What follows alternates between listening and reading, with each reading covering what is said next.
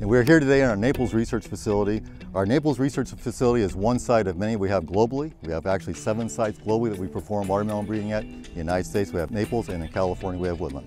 Our focus and efforts being on the entire complete package, and that being disease resistance, quality, yield for the grower, a quality, desirable product for the consumer that brings them back for more.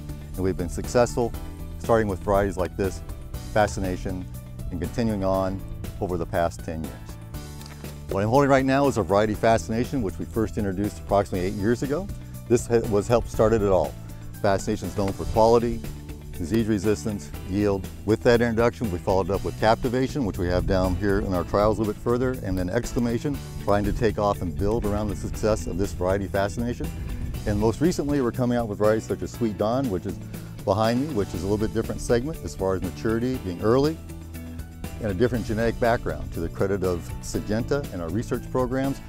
It's unlike what was several years ago. We have multiple backgrounds and genetic diversity that we're bringing into the market to further help provide a better adaptability, more variety differentiation, and something that will better fit the different growing regions within the watermelon production areas of the United States.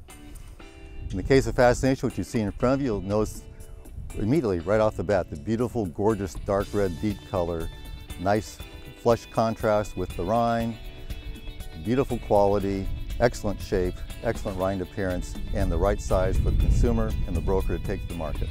People will come back and ask for the variety by name.